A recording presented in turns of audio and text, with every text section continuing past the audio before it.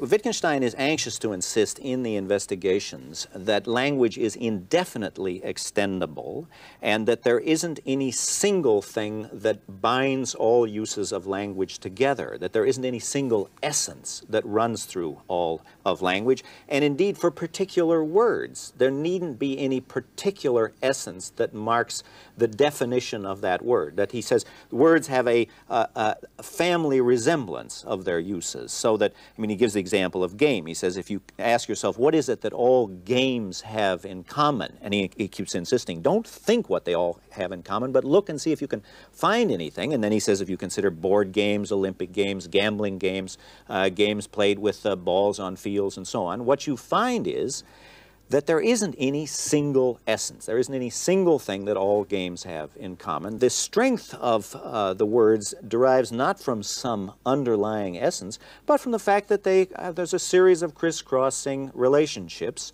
similarities, and he compares that to the way that the various members of a family resemble each other. And he calls this a family resemblance relation. Remember, he is militating against a very powerful philosophical tradition.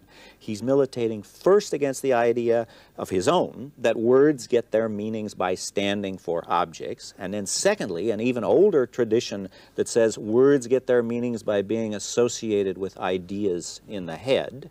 And he's militating against a tradition that says, and this goes back to Plato, that in order for a word to have a meaning, there must be some essence, there must be some essential trait that the word marks. So the interest of his remarks about language derives a lot from their revolutionary or radical attack on a pre-existing tradition.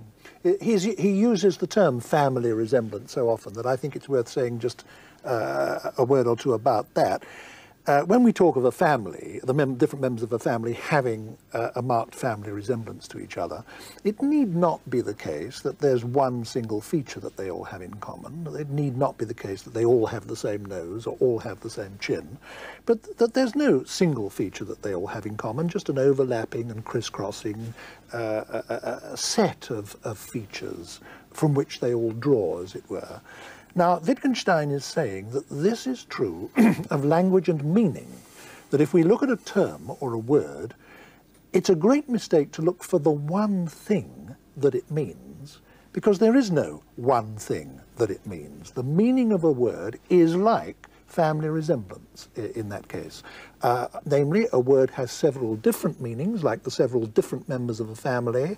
There may be a crisscrossing and overlapping set of relationships between those different meanings, but there's no one thing that the meanings all have in common, which is, as it were, the essence of that word. That's right. That's what he's saying. Now, he doesn't say that this is true for every word in the language. No doubt there are words that have strict definitions, but he thought that this was crucial for philosophers to see, because a lot of the words that trouble us, especially in philosophy, I mean, in ethics and aesthetics, words like good and beautiful, which he was very suspicious of these words, but he thought that part of our failure was we were looking for some essence of beauty or essence of goodness, whereas he insists just look at the various resembling, crisscrossing similarities in the use of these words.